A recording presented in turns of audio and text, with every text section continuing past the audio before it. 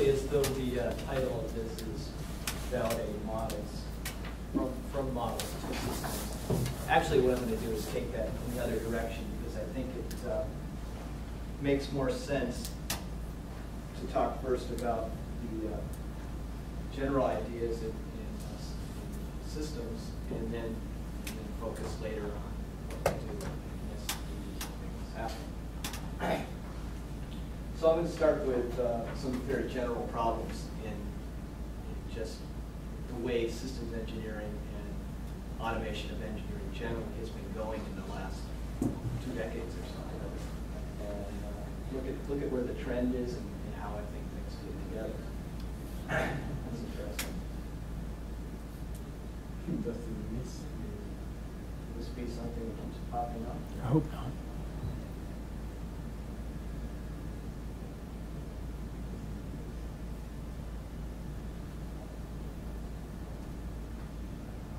Okay, so I'm going to describe a sort of design philosophy or design pattern for design systems and assistant systems engineering. I'm going to link that to different viewpoints and suggest that it provides a framework for research in designing systems that assist the systems engineering. So, I assume you're all familiar with IBM Watson, the program that does Jeopardy. And interesting thing about Watson is that it's doing some new things. And as we're also trying to do, it's doing knowledge-intensive sorts of tasks.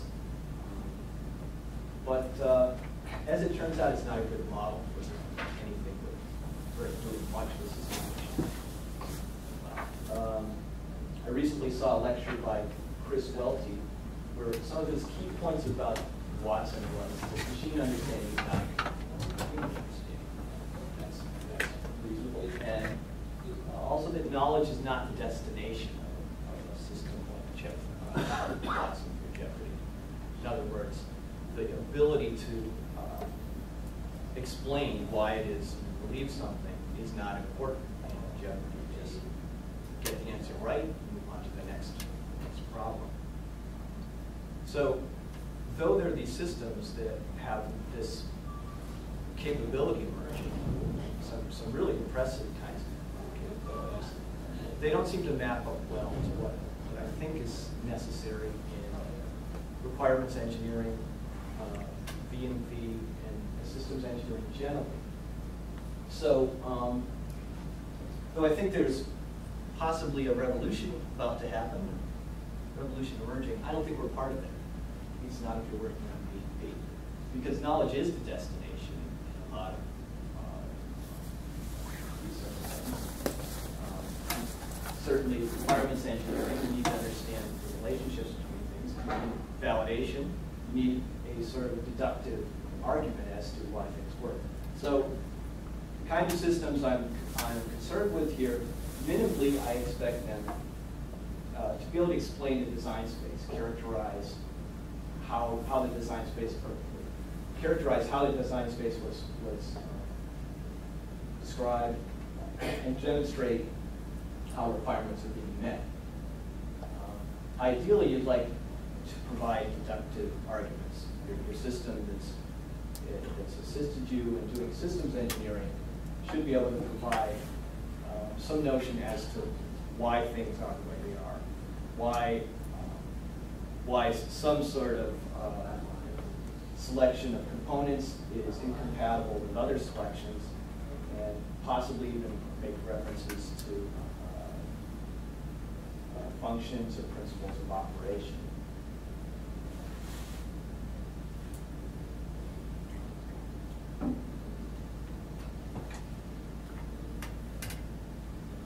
So I'm going to spend a couple slides here to talk about what I'm calling a basis, sort of rationale for every single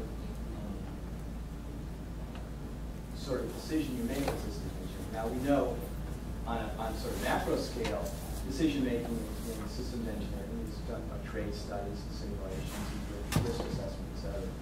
On a micro level, That is, each one of those trace studies and simulations is based on a set of lower level decisions that helped you prepare the simulation, characterize the design space, et cetera, and interpret the results. Okay. So at this lower level, you're looking at a web of information that's uncertain, conflicting, and isolated as you start to do engineering. As the work in a project evolves, the uncertainty is quantified, conflicts are resolved, and the interrelationship between viewpoints becomes more understood. So my strategy here is to look at that lower level of data that isn't really associated. Well, each part of it is associated with a different viewpoint that's provided by a different set of analysis. Finite element analysis and a certain view of structural aerodynamics is looking at another one. But to integrate these things, you need to get down to that level of what is actually being said and what it is we believe about those things. So here I'm going to spend a couple slides just talking about a categorization of that kind of knowledge. And I'm not suggesting in that categorization that it's a way to build systems, but only a way to think about how systems are built and provide that framework for building particular instances of it that only focus on some of these rationale. So I'll provide a description of these 9 rationale that I think are the sorts of things you think about when you do engineering. Measurement conditions, for example. Measurement conditions are part of your belief about any particular knowledge is a consideration of how it was measured. Process and environment in which it was measured. And for each of these, I'll provide a definition and then sort of an example sentence of the kind of reasoning that associated with that. So for some hypothetical here, we have capacitance was measured using an AC impedance measurement condition. This second sort of rationale is the logical consistency of some statement with everything else you understand. It may be logical consistency with a theory, for example. Okay, so that's the confidence you have in a belief due to its consistency with theory or type consistency, that it's of a certain type, consistent with that type. So we might say this hypothetical parameter P is as we expect from some law. Now the third one of these, which I call associativity across views, is really a key part of system engineering, particularly because you have different views that you're trying to integrate. And I think we recognize 2 sorts of associativity that occur. One is at the level of individuals, where in one model you're looking at, say, a CAD model, and another model you're looking at the finite element analysis of that, and you're saying these 2 things are the same place in the model. We're talking about individuals there that are the same. Okay. Another sort of associativity is that of the concepts. We know that each viewpoint, each model has its own set of concepts associated with that viewpoint. And we want to know whether the concepts in one viewpoint are like the concepts in the other. I use those for the same purpose. So that's associativity across views for concepts. So I have 9 of these. This is 4, 5, and 6. For any sentence, any statement about a design, where there are precursors, other designs, prototypes and so forth, you want to know the relationship between the prototype or the earlier version and what it is you're looking at now. What are the differences? Well, how do the two differ? So we might say value of p that was calculated for this design is close to what we found in earlier models. Okay. Authority. Authority is just the notion that you believe in something because you got it from a source that's credible. So design manual and so forth. Now, number 6 here, origin and requirements. The idea behind that isn't so much that it's providing support for a belief, but rather that because some property is related to a requirement, you're interested. It brings it to light as being something that's important.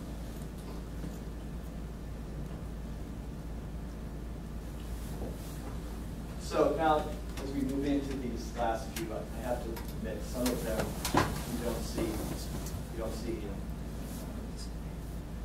theoretical viewpoint, but they're more to do with the organizations where engineering occurs. Every engineering organization has some process for doing designs and so forth, and they have ways of proceeding through the design of some family of products that is repeated for each instance. And as you're doing work, you're asking yourselves, well, where did I get this information within the process that we do here at the company? Consistency with other belief is just this is a lot like logical consistency, but for contingent facts. That is where logical consistency has to do with theory, and you're not changing the theory at any point, saying, oh, you know what I said about gravity, that doesn't hold anything. But other beliefs have to do with how the design is evolving. So as the changes are made, certain things become that were true or no longer true. And tracking that is something that you do in engineering. Now, finally, this one B process is the idea of wrap what's up the other 8 and says, in some enterprise that does engineering, they have a D&B process. And in as far as what you're looking at has gone through that process, you believe what you're looking at because of that, because you have confidence in the process and how it was carried out in this product. So there's 9 rationale. Now I could have made 7 or 11 out of that. There's probably nothing about that particular 9 that separates things neatly. I claim that covers a lot of the basis for belief in engineering, but there's overlap and coupling in the way, any way you try to split these things. So it's not perfect. And those are beliefs for the component of the system or the system design, right? Those are rationale for any belief you hold in the system. Let me show you. It probably, I can maybe explain that a little better through a picture here.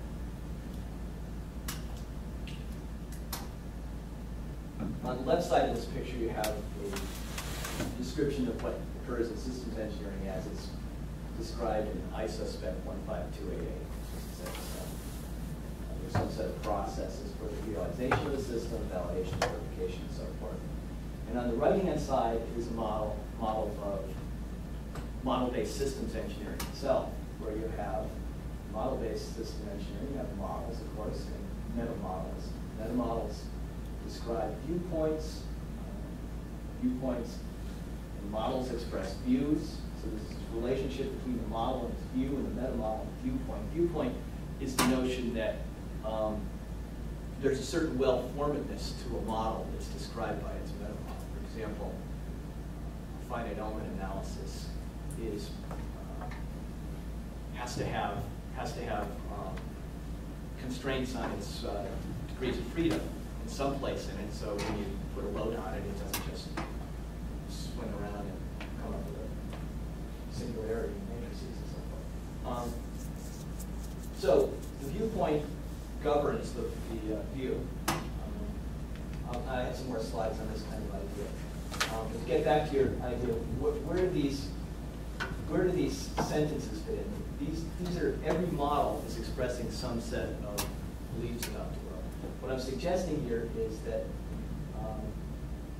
in a program of research, what I do is try to map out of those models into some set of sentences that are first-order logical sentences that say the same thing that are in the model. Okay. Now I've made some of these relationships red because I think some of this needs to be discussed. These sentences are in what language? First-order language, typically. So if I wanted to write sentences of the system in a particular dimension, case of language, I have to map it to the general logic language? Well, it depends on what you're trying to do. Now, some of the examples I'm going to show, it's not so much them doing that. But for doing validation, that's a useful way to do it. Because in some of the examples you had, the domain was throughout different views, you have different domains, right? That's right. So, and then when you go to this diagram, which tries to go from the process model to some modular system, you're going to have to do something about models and meta-models and specific languages so that you link the sentences to views, right? That's right. Okay, so is that, where is that pattern? Well, the meta model describes the sorts of sentences that would be asserted for a particular kind of instance of the model. Okay, so it can be an example of or done by actually modeling the meta model through another language. First order language. Yeah, I can show that in a couple more slides. So, is OMG trying to do this? Well, OMG is really on this side of things. Well, I'm not exactly sure. No, I would say some of us are doing that with UPT and some of the that's a mapping language for OMG. But it's not what I'm presenting here is not the MDA kind of viewpoint. Because I haven't seen, and that's a nice diagram, but I haven't seen anything like that coming out of OMG. No, this is not really the standards viewpoint. Right. This is towards doing certain kinds of research. But there's a standard, IEEE 1471. It's very similar to this diagram, where you start off and you talk about stakeholders, their concerns. Right. Yeah, and then it links it into viewpoints, and there's a link that's missing in that there's sentences. You don't have any concerns, and then you don't.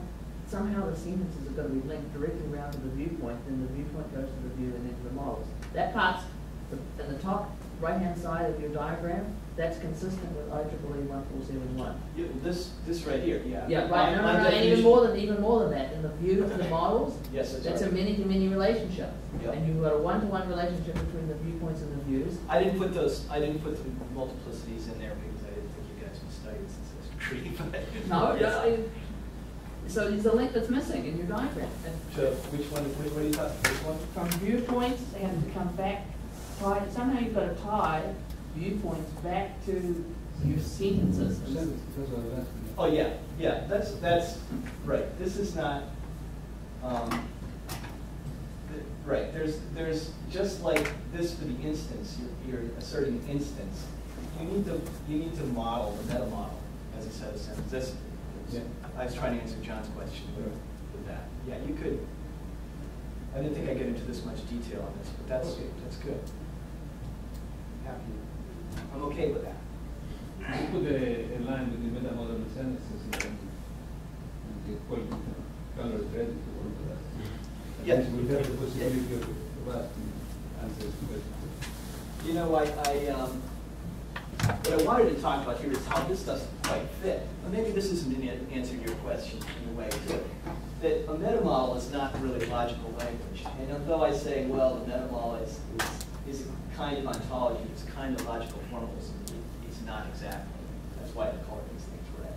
So there's some work involved with making that mapping between the metamodel view and the ontological view, logic-based view. And likewise, these are oversimplifications of what's really occurring. You don't have the accept and reject sorts of ideas from processes generally, but specific processes, validation, verification, and tasks you run within those. What I wanted to focus on here was a little bit more of the relationship between the sentence and those 9 elements I discussed earlier. In the sense that sentences are supported by other sentences and that other belief supported by other belief. The notion of effectivity, belief that some sentence is only true at particular times. Okay, so it's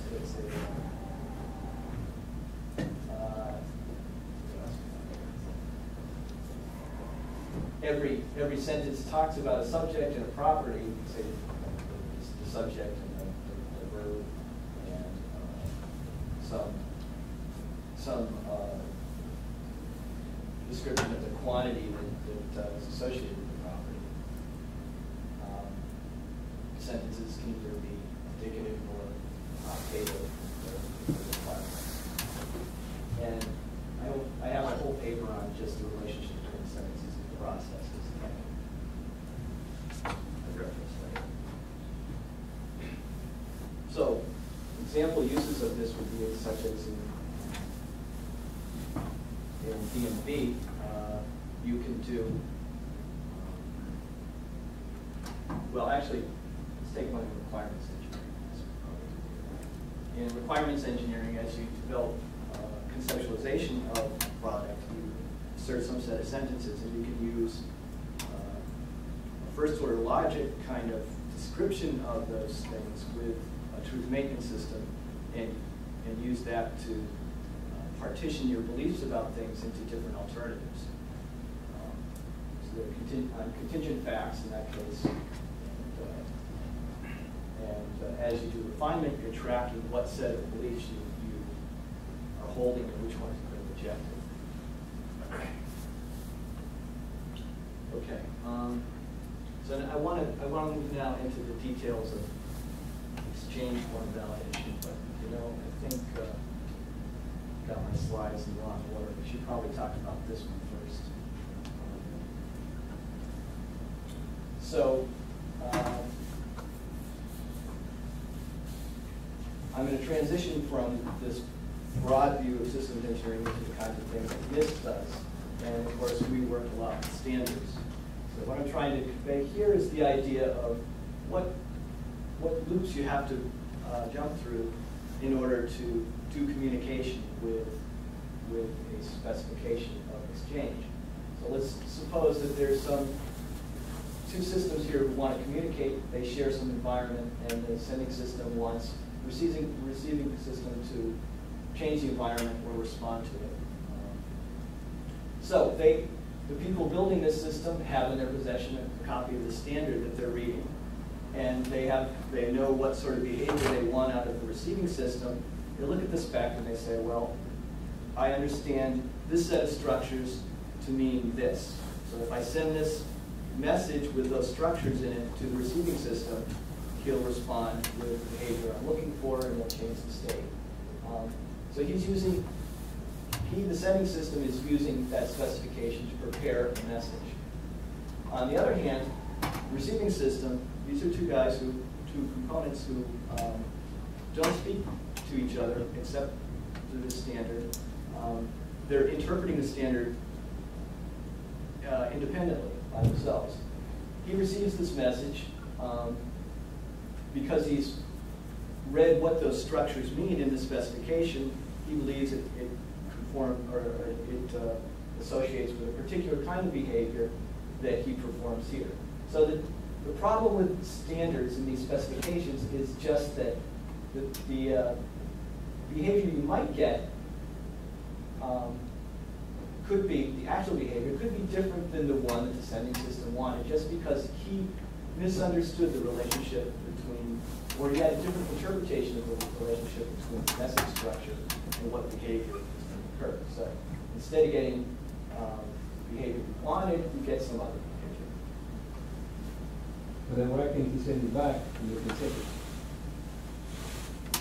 Could, but if we're talking about a exchanging UML model, it's not a system of so much of tightly bound components, but just two guys who are trying to pass a model between each other. Yeah, but the model will have some sort of the more general thing that I think of abstractive will be like a transformation, right? Or a generalization of some automata. Well, The abstraction. the typical You get value no, right? You get inputs and outputs for other things. So are you just talking about something like a UML diagram I hang together in Visio, or what are you talking about? Yeah, let's say a UML diagram that I've put together with a UML tool. Right. I have two different UML tools here. One, So isn't there an element of trust in this? so what? Isn't there an element of trust in this? If you give me a model and I think, he doesn't know what the hell he's talking about. He doesn't know what your diagram looks like. I'm going to be pretty psychic though. It came from Visio. Yeah, but what we're really interested in here is just mapping into a set of structures that you're programming with. So if I have two UML tools, one of them has some set of internal structures that he serializes in XMI, sends the XMI file to the other guy. He's got to read that file and create some set of diagram elements internal to this tool that match them. Okay, so if I had some diagram up in the center view, I want to reproduce that in the other view. So it's just it could be two engineering firms working together talking through this UML model. So how do you resolve this? Because they have to agree before they can proceed with the system. So if the behavior is different, first of all, how do you know it's different? And how do you resolve it with these two partners? You have a program of You must have some way of taking it. Is it device simulation or what is it? it's the model interchange working group that gets together and does test cases for these different kinds of models. Right, but I mean, whatever answer you give me, there has to be some formalism by which I execute this to figure out if I have to worry about this. First of all, if the behaviors are similar enough from the perspective it matters to the system or not. Because maybe the behaviors are different, but as far as their impact on the overall system, it doesn't matter. That's right. And that's actually you want, because this gives you variability in components and more selection of the individual partners for giving the overall system. Right. If I had only one unique solution every time I have a behavior distribution, it would be in trouble if I have 100 people in the so-called chain. Right. We'll never match each other. Well, we described the meta model for that exchange in a way that everyone agrees. They agree what the terms, the objects mean in the meta model. So, But do you agree also on the way of checking? Whether the behavior is different enough, or it's okay, or whatever. well, I think that depends on the particular. Sure. Right. So, with the case of UML models, as we've done, it's a question of just getting the diagram roughly so it looks like what the other guy sent. It has to be just describing the same model, set of facts. What I'm saying is behind the UML model, especially in Maurice's work, right, there is a logical model that's pretty complete. Right. And if I get your message from upstairs and I'm down here, and you obey my diagrams, you notice the diagrams, they have a program that's correct. And you have your own program that's your diagram. Right. So you go back to the logical view, right? Right. Logical view, you create a collection of sentences from the model. That should be able to check to where it stands. Right. The logical view, the model is also a set of inferences that are valid for that kind of model. So whatever I send, it should be possible to infer a particular set of other sentences from that. Whether I sent those sentences or not, we should be able to infer the same set of facts from that. Let me back up. The purpose of this, right, of this slide and this diagram, is to show problems that arise when different organizations which use the same tools try to cooperate in the design of the system and they change models. Is that? That's right. So, okay, so you saw that's how somebody creates a model and sends somebody else, but then how do you get to the point where they are okay and they can proceed? Can you talk about that? I mean, what's the purpose? Okay, so suppose I get the model, I look at it, and then what do I do? I create my model, do I send it back? Do I send it? What do I do? What are these students do? Well, in this case, this is an example of simple communication. If I say pick up this end of the table, pick up your end of the table, and you do something other than pick up the table, then you don't understand me, right? But how do I figure out, how do I synchronize my thinking or my logic or whatever? Well, it has to do not with the semantics thing, but the pragmatics. The fact that there's some set of behaviors associated with my message that you did. Now that pragmatics of this we test with the model interchange working group, for example, is you can produce that diagram, a diagram that has the same set of facts behind it. Okay. And these diagrams communicate back? It doesn't matter. This is just exchanging diagrams in some engineering environment. I'm just trying to figure out in this setup where the diagrams are checked whether they're the same, similar enough, or whatever. That's through a testing program, which I'm going to talk about next. Right. So I'm going to assume you guys have the sense of meta model pretty well understood. But let me provide a definition of meta model and then show you how it fits with the notion of exchange. So I'm calling the meta model a specification form of model container, the well-formed distinction. And it's a formalization of the viewpoint that the models express. Okay? So meta models then are useful in doing model exchange because the definition of the structures tells you how to serialize things. So, well, these are things we identify, classes, associations, and so forth. Those are things you know you're going to have to serialize into some exchange files.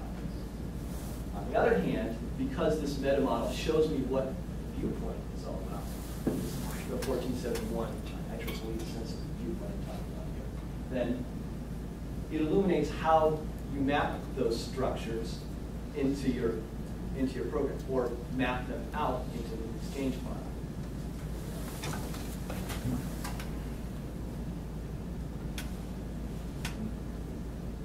Let's see, so kind of skip over.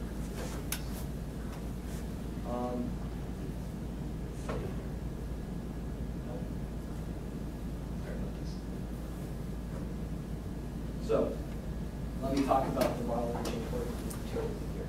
The job is to improve the ability to exchange these files using XML serialization.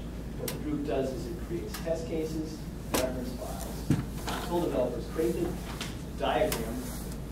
They're given a picture of it and say, create this in your tool. They do that. They serialize it as XMI, and then we use the NIST tools to identify whether the right set of facts and the right set of objects, in this case, were mapped into that thing. So here's the NIST tool you can find on the web. This is where you load in a file, and it comes back with this analysis of that file, telling you what's in it, and you can navigate through this model or another model, which is the test case, the reference file that you're going to compare it against.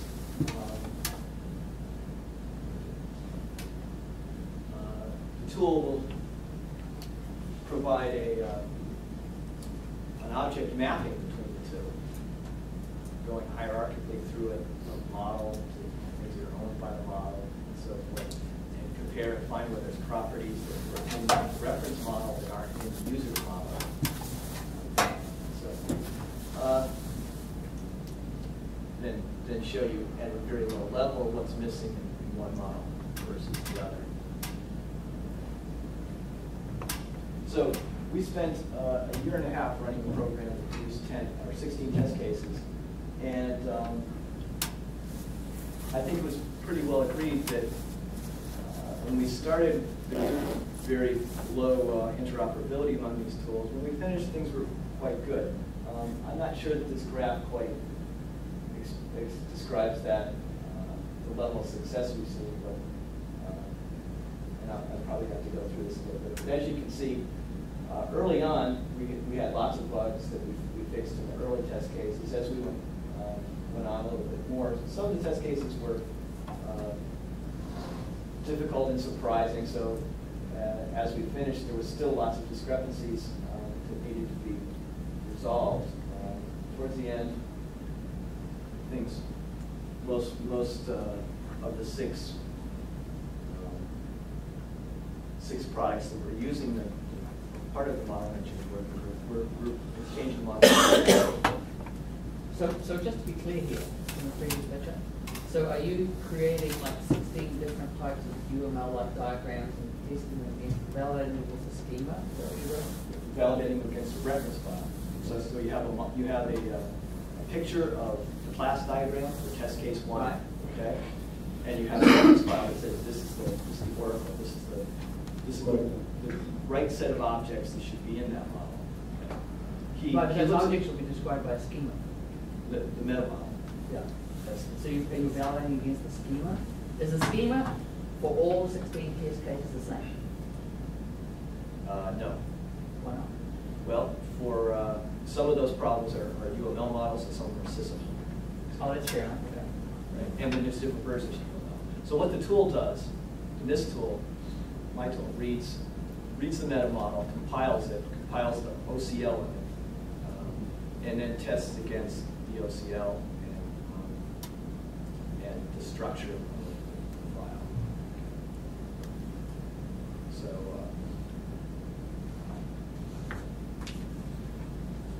So what's the approximate division? I mean, half of them UML, half of them SysML. I think 11 were UML, 5 were SysML. And how different are the schemas? SysML is actually a specialization sort of UML, technically. The SysML spec doesn't have a whole lot of actual formal constraints in it, unfortunately. So a lot of the testing had to do with human interpretation of what should have been in the model. So I think SysML could be improved through additional OCL constraints, a set of formal constraints that. But I think we're still pretty happy with the results because with 6 vendors each producing the same thing, even if the formal method and tools aren't showing the differences, we can still talk these things over, identify the some differences manually, and work through the problems. Each of these models are supposed to describe the same algebra? No, it could be anything. Each one of them is different.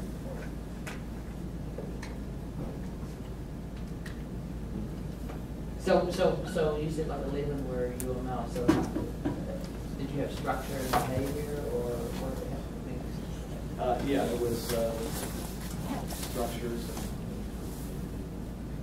sequence diagrams.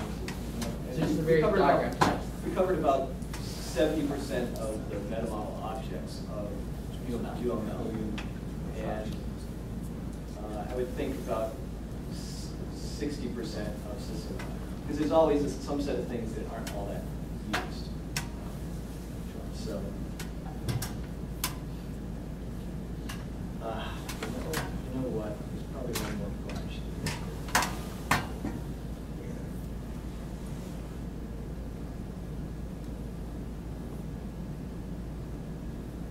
So with that piece of work, what we did was what I would call meta model based validation. There's in fact 2 ways to do the validation. And in other projects I've done, I've used this axiomatic approach. In an axiomatic approach, you really do write out to a first order language. Okay? And you can use a common first order reasoner like proof or 9 to identify faults. Now, as it happens with first order, whenever there's any contradiction in a set of axioms, you can prove anything. Okay, so it's like using an indirect proof where there's already faults in there. And so that's an advantage in the sense that I don't have to write a lot of constraints manually. I can just use the ontology if there is one and do the validation through that process. The problem is interpreting that set of results can be unusual. If the contradiction is somewhere in the ontology that has nothing to do with your test case, it's still going to be drawn into the proof in some bizarre way, and that makes it difficult to see exactly what's happening. The meta-model thing that we did with model interchange working group on the other hand has these direct structural checks in it, and an OCL that explicitly looks for particular things. The nice thing about that is those things that you're looking for are in the exchange form. The problem is the constraints look like code.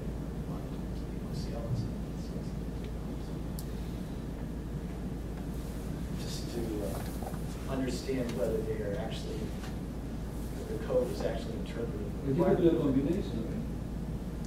Yes, you could. This is actually what you would do in practice. Because some of the axiomatic stuff will come from the logic of the design in the particular engineering domain that you are. And then the second part, the things will come how you may go about the check things that you're not so certain from the rules. Yes. And you guys are using a combination. You can, in a strong industrial setting where you really do have, you can put that to work into it. Is the first one, the axiomatic, can I do the axiomatic from design actions? Like for instance, if you look at Namsu's axiomatic theory of design and so on and so forth, in multi-domains and all of that, can I map that there? I don't see why not. No, I think about he started this whole movement towards axiomatic theory of design. He was a mechanical engineer. He was himself, he's in Korea somewhere. And he started to capture actions of design from different mechanics, micromechanics, physics, and so on and so forth. But I don't think they were able, this is all about 10 years, they were not able to link to this kind of tools and logic. Right. And that was, disadvantage. You can bump up against the constraints of the reasoners pretty quick, and I wouldn't suggest that you can actually do but you can go from above to below, right? Because yes, you do. if I explain my actions in some logical way, I can translate this to constraints. Right. And then I can reasonably down here, and then if I have some linkage between the two, I can explain it. Right. Now, that I think today that's fine if we're doing preliminary design and simple kinds of toy problems, but the typical industrial design problem now would have tens of thousands of these facts, and it's bound to have contradictions. But you're not going to do them all at once. You're going to divide the content like that. Yeah, that's true.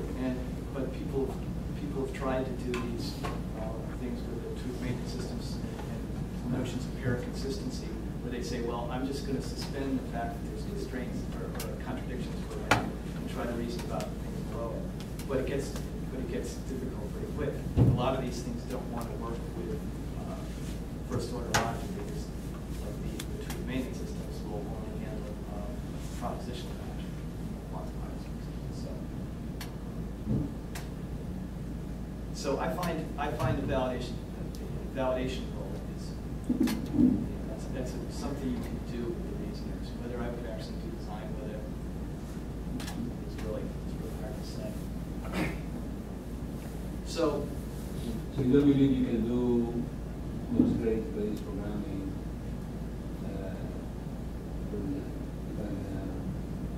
handheld constraints? You don't think there's a way to well, yeah, you see, that's what I was suggesting with that whole design, the UML diagram mapping into census is is that there's a number of different research projects that you can perform just by using meta models and mapping into sentences. And if you've got an efficient way to do constraint satisfaction problems, then you've got the right kind of problem. You're ready to go. And one more word, one more question. In meta modeling, when we looked into here, there are various ways to do the meta model. There are two fundamental problems. So the language you're going to use to describe the meta models, and then how is the meta modeling framework going to be easily connectable to various kinds of models for different views. Yeah. And we found all kinds of variations in different examples of meta models and meta modeling with respect to this, because some have good properties with respect to one, but very bad properties with respect to the others, and so forth. And the issue of adding one more model to the meta model framework, the complexity that involves. Yeah. But the alternatives. What is the research in this area, trying to build meta modeling environments and how to compare meta modeling environment A to meta modeling environment B with respect strictly to engineering design? A lot of it, I think, is in industry. When I talk like to Rockwell Collins, when I talk to them, for example, okay.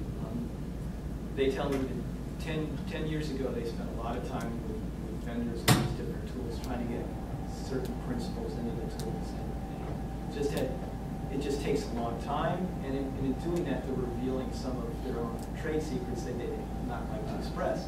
So when Eclipse came along, here's a way to take these meta models and get things done themselves. So they find that it's quicker, it's more hands-on, and as time goes on, they'll build some competencies themselves in doing these things.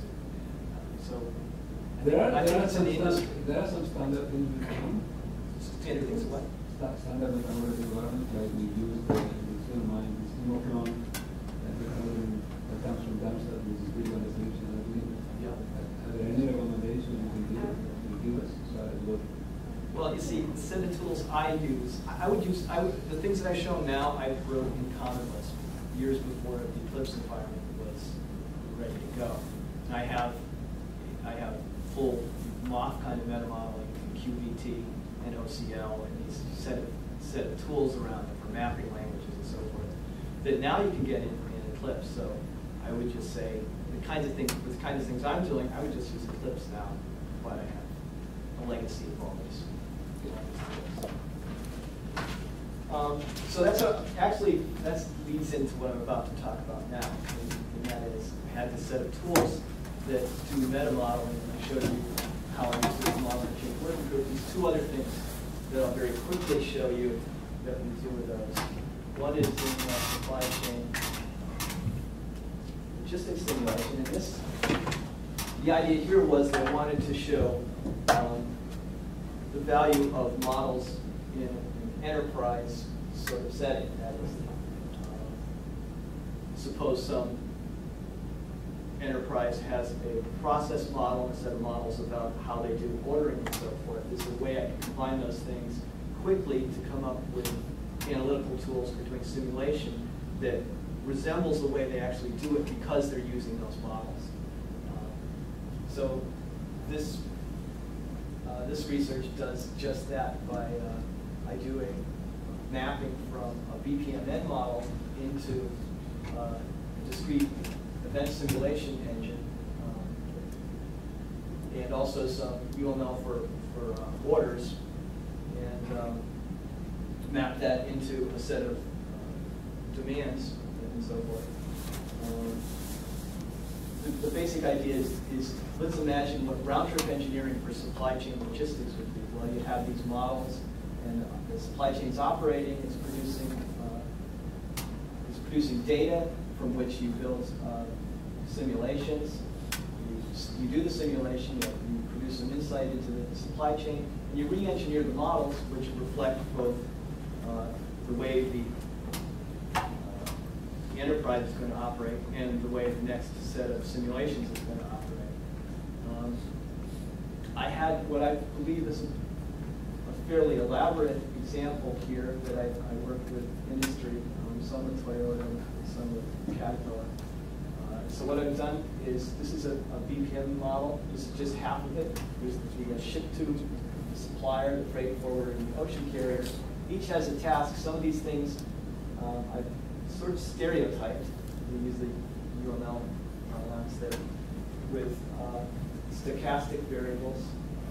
And then there's logic in here that I modeled with OCL that makes road change decisions. Probably the next slide shows that. Yeah, down here, for example, will the shipment be delayed? Here's a set of OCL that says, well, yes, it is. Then don't send it by boat, send it by plane. And then later on, I do another test after it comes off the plane or boat.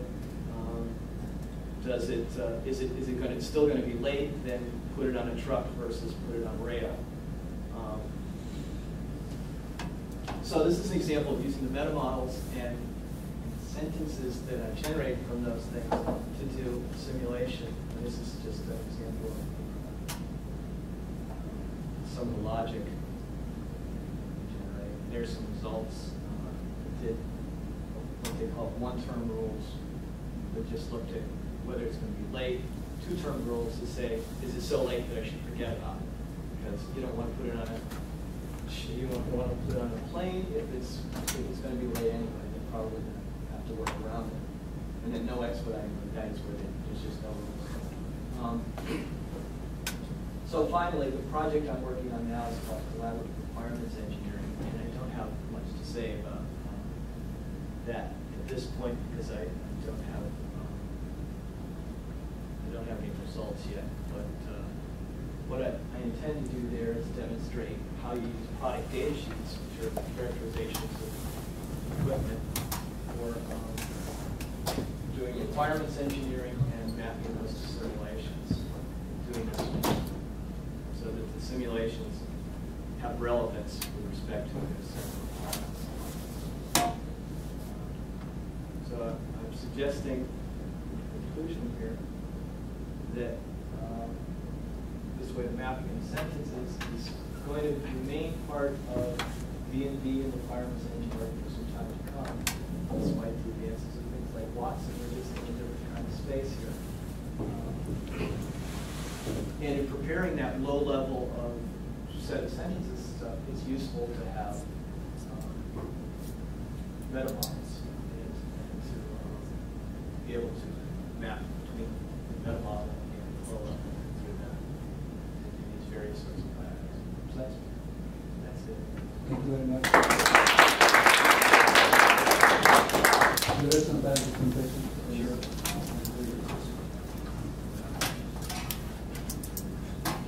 Well, Denno. Project, right? It's probably interesting.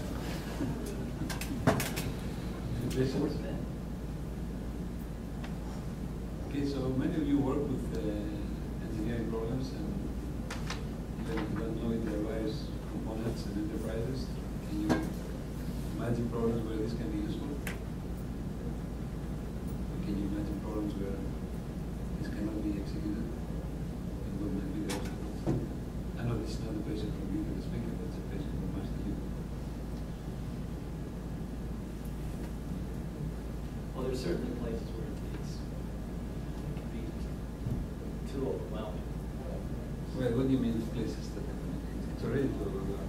My experience in this particular last project. So the question I have is this: to what extent this is cost-effective enough to be adopted by industries? Well, I think what I'm showing here is not after industry, but after the kind of research that I do. Right. We have to do research with standards. I know, but you also have to get them accepted. We have to work collaboratively with industry, and if they give you, if they don't give you attention, you will never succeed. Right. And then my experience with industry is quite often the cost and usability Well, is a big factor.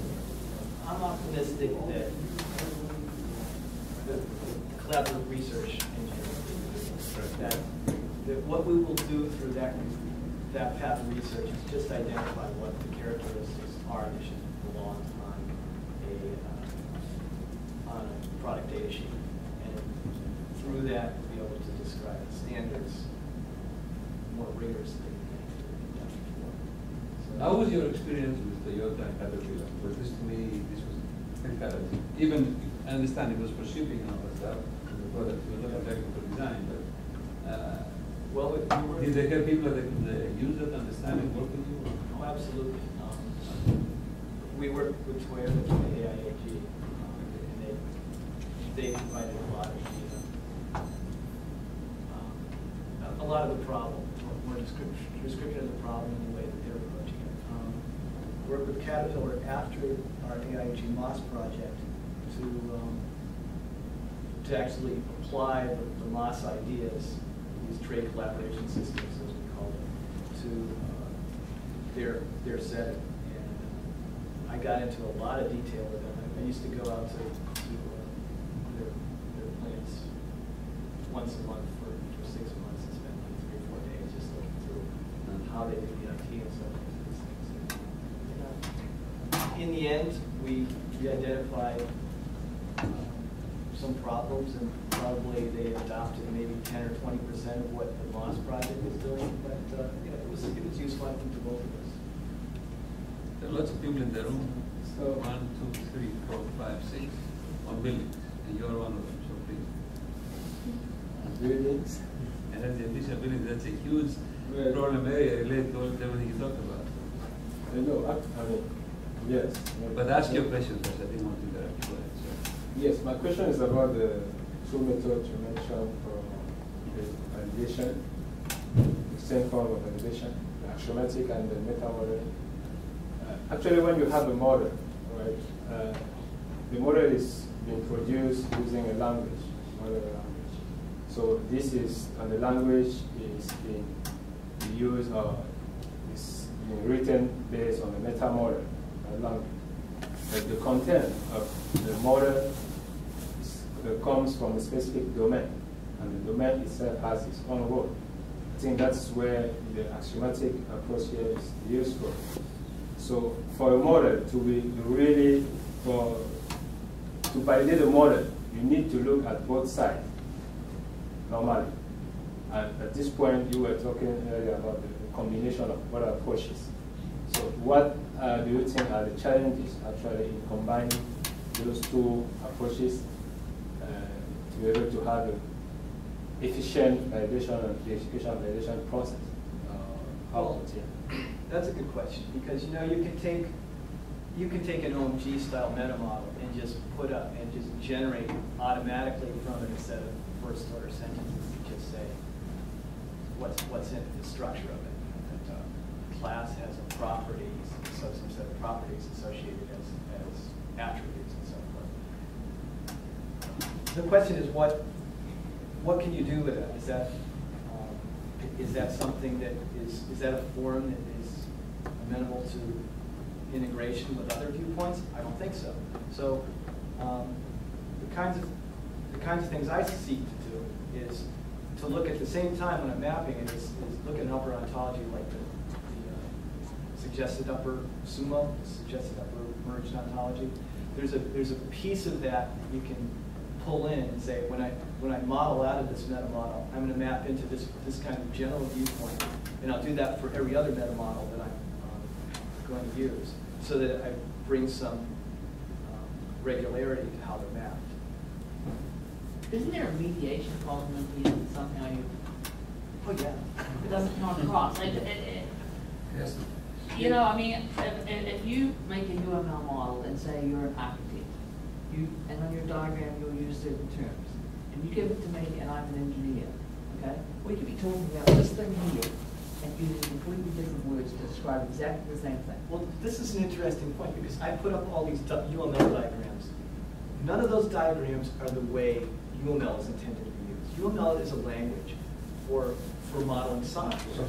You know, it's got hooks in there for But modeling that's methods. an excuse. That doesn't matter. No, Because that's- you can but- be, you know, we can both be writing software, and you can use your language, describe language, software in your language and my language. The fact that software does not matter. You have the same problems. I mean, this is why you have Unicode, so that you can write your software in Korean and I can write it in English. That's why Unicode exists. Yeah, so, So? well, The if we're type going, of software does not matter. the point is, if we're going to collaborate, there's some set of, you're wrong. If we're going to collaborate, there's some set of objects about which we have to agree. Right. The objects that we're talking about, we have to agree on what they mean. To a degree, we have to. There's some set of inferences that we both understand to be part of that. Now, that's the picture, a very basic picture I showed about the sending system and receiving system, trying to get that idea across. There's some work, for example, by Michael Gruninger, where he takes what he calls the ontological stance on these things. He says, for any kind of application, I'm going to produce the ontology by which it reasons and the behaviors that it's likely to be able to communicate are described through those things. So when he talks about assessing how two things can communicate, he's actually mapping over the top of the systems an ontological view that isn't there. But isn't that the integration problem? It's an integration problem. The integration problem, that's going beyond the integration problem. Because the integration problem only concerns the parts that you're going to communicate about, not all that The other integration stuff. problem is a big problem because you cannot, in this situation of real engineering, what is your exchange model of variables and models? It's not common. In software it is common. Whether it's Korean or Chinese or Greek, the software models are the same, and you can capture them with UML. In engineering, I claim you cannot. That's why I'm right. And that's the one problem that I have to create over. Because if you really do engineering right, the logics and everything else is not necessarily mappable to the same, they're not mappable to each other. This is actually helps, my premise there that we're not like Watson is really saying that there's not a whole lot of English language you can map into engineering thoughts, right? A lot of times you have curves, right? You have a whole bunch of geometric models and things that you have in your mind that aren't going to be mapped into some formal language. Semantics. Yeah, some semantics. I try not to use that word. The semantics are different. It's not going to be as easily mapped in as is the web content for doing Jeopardy. It's I have a much easier criticism of Watson that I tell my students. You have a CPU, you have a memory. Don't make the fundamental mistake of think of a fast CPU, a fast memory in the CPU. So, CPU means you can reason, okay, you can argue, you can think. Just because you can recall a lot of things from a vast memory, you can't answer after a fast test doesn't mean you're smart. I mean, to a certain degree. You can fake it, but you won't pass the test. That's where Watson is deficient. And there are articles on this in the last 2 years about exactly this point. Watson can remember and find things fast, but cannot think. Yeah, I think it has. In engineering, we need to think. We need to be able to have the fundamental principles of the physics and the various things embodied in this logic, so that when you go and say, let me do this, it says, you cannot do that because you violate X, Y, Z rule. And that's why what Leonard and I were saying, that combining the axiomatic with the thing, I think is the way to go. Well, particularly the kinds of decisions you do. Now they're using Watson to do medical diagnostics, right? That's. But the idea behind that is, well, to me that makes more sense than engineering because it's that one-off kind of thing. In engineering, if you're going to, you create a design and then you bet the company on it. Really, I mean, if it's wrong and you can't explain why, yet you bet the company on it. You build these things and it Can you work. give an example of what he's talking about? The reason for the deductive, the reason why you want a deductive answer to all these questions is because in the end it's very important to you, and it may also be required by regulation, right? In building a nuclear power plant, you have a huge amount of documentation you have to create. It would be nice if the system assisted you in creating that documentation, tracking not just a set of models, but a set of validation you walk through to make it. Look at what happened with Boeing, right? It was a miracle airplane. I read so much about it, I was thrilled with it. Then they got the problem with the battery, all right? And now they cannot figure out where the problem is. Is it in the battery itself, the obstruction? Is it because the VMS system is creating overheats? Is it because of the monitoring system? Is it about the control? Where is it? See, there are 3 disciplines involved, and you can't figure out where the fault is because of this kind of issues. So that means somewhere in the process of designing the system, something was lacking in the logic and the test was never made. So now you cannot trace it back. In software, it will never happen. If you take any piece of software, you create a UML model, especially if the UML is enforced with semantics, and then you can map the one to the other as far as the execution of the program, it will be exactly the same. Not in engineering. What is tolerance in software? Can somebody explain to me?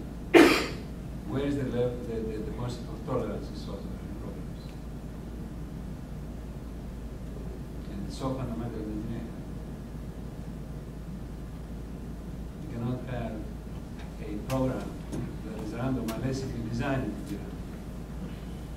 Okay? Yeah, that's not to say that there could be some component that you characterize with tolerance. So we'll have a roundtable at 2 here. Those of you who know who you are and are interested in these topics, let's come and have more informal discussion because this is very important topic.